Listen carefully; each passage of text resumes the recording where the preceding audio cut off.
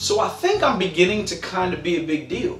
Keywords being kind of, because my subscription numbers are not where I want them to be yet. But it seems like I may have gotten the attention of a certain television and radio personality. Charlamagne! So you're probably wondering how. So for those of you that follow me on Instagram and watched my IGTV on January 14th, you'll recall that I touched upon a headline from Local 10 News here in Fort Lauderdale about a man that almost killed someone with kindness. So check out the headline there. Florida man threatens to kill man with kindness, uses machete named Kindness. Brian Stewart, this is unacceptable behavior and it's quite frankly dumb.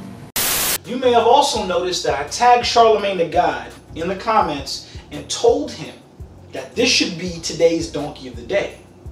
I don't know how successful I'll be, but I want to tag Charlamagne the God on this because I want him to make this Donkey of the Day. Maybe it's going to be late. I don't know. Well, what's today's date? January 16th. I listened to The Breakfast Club on the way to work because it's entertaining to me. Fast forward. Donkey of the Day comes on. And well, listen for yourself. Kindness is the key to life, all right? In case you people still don't know what the definition of kindness is, let me give it to you. The definition of kindness is the quality of being friendly, generous, and considerate. That is the definition of kindness everywhere on this planet, except for Florida. See, in Florida, when someone says they will kill you with kindness, they may mean it literally.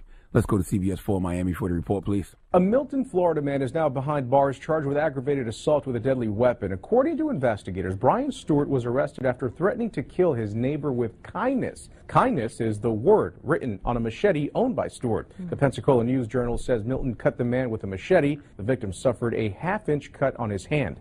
Only in Florida. Okay, Florida, there is a quote, in that quote, when someone tries to bring you down, kill them with kindness. That don't mean name your machete kindness. That don't mean name your gun kindness. Your poison that you may put in that drink, don't call that kindness either.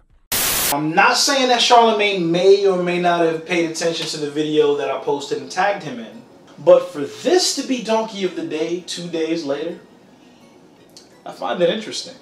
Charlamagne, I know you're too big of a media personality to give little old me credit, but GQ appreciates you. Did I just refer to myself in third person?